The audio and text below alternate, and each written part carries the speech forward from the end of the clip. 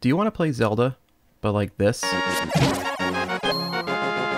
Today we're going to dive into enhancing one of the greatest games of all time, the original Legend of Zelda for the NES, giving it a fresh coat of paint and a modern sound upgrade. Let's embark on this journey using the Mesen emulator, and some files that you can find in the description below. Let's begin by addressing the fundamentals. Classic games on the Nintendo Entertainment System, or the NES, are constructed from 8x8 pixel tiles. These pixelated images, while nostalgic, can seem outdated in the high-definition era we live in now. That's where HD packs come into play. They serve as a modern makeover for these classic games, replacing the original tiles with high-resolution versions. This not only enhances the visual appeal of the game, but also breathes new life into the gaming experience. First, download and install the Mesen emulator from its official website. On my desktop, I made a folder for it.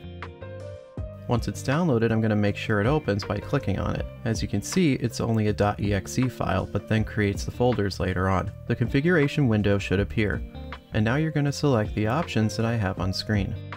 Next, it'll create a shortcut on your desktop. After this, we'll configure our controller. To do this, navigate to the settings and select Input.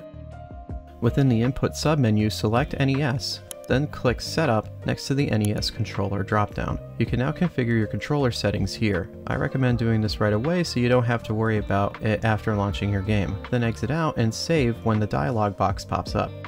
Once you downloaded the right ROM, we're going to double check by looking at its checksums. So what are checksums in general? They're basically a computational or hash value that is calculated from an input of digital data. What this means is that they're used to verify the integrity of the files. You may think you have the right ROM, but using this method will make sure that you have it. When you download a file, especially ROMs for games, it's important to make sure that it hasn't been tampered with or corrupted during the download process. This is where checksums come in. You calculate the checksum of the downloaded file and compare it with the original checksum provided by the source.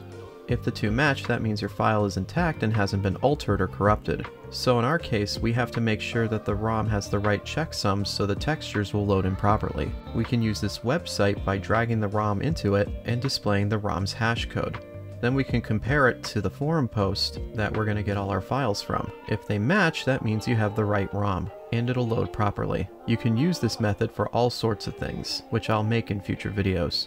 Next, we will install the HD pack. You can download it using the Google Drive links provided below. There's a link also to the original forum post as it provides more detailed assistance, including a low CPU version of the textures just in case. It's a reliable source if you need any help configuring it.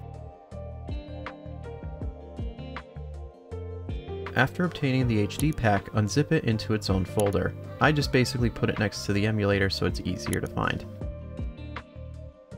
Now we're going to go back into Mesen and click on Settings and make sure that the Enable HD Packs box is checked. Now we can load the Zelda ROM into Mesen by loading it or dragging it into the program. Once you've verified that it's able to load up, we're going to go into the Tools menu and select HD Packs and then install HD Pack.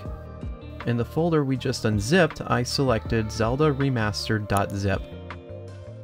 A dialog box should appear indicating a successful installation. Click OK and all the HD textures should automatically load. If not, try reloading the game, but you should see a change right away.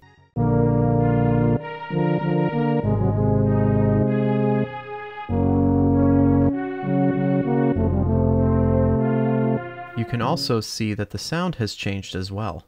But there you have it. Here we have a fully realized HD pack of the original Zelda. The gameplay demonstrates an art style similar to A Link to the Past and the Minish Cap, some of my favorite games in the series, as well as introducing a fresh aesthetic that Nintendo has yet to explore for a long time. Modern technology allows us to enhance classic games, letting us appreciate both nostalgia and innovation, and thanks to the Mesen community and its commitment to HD packs, we can enjoy this game in a format that fits our modern configurations while also retaining the original gameplay. This is just an example of those who are building their own emulation machine and can utilize arcade launchers or just using Steam Big Picture mode in order to load some of these old games up to a bigger screen, which I will do in a future video, but I also made Media Center and related content for this channel a long time ago that's still relevant today.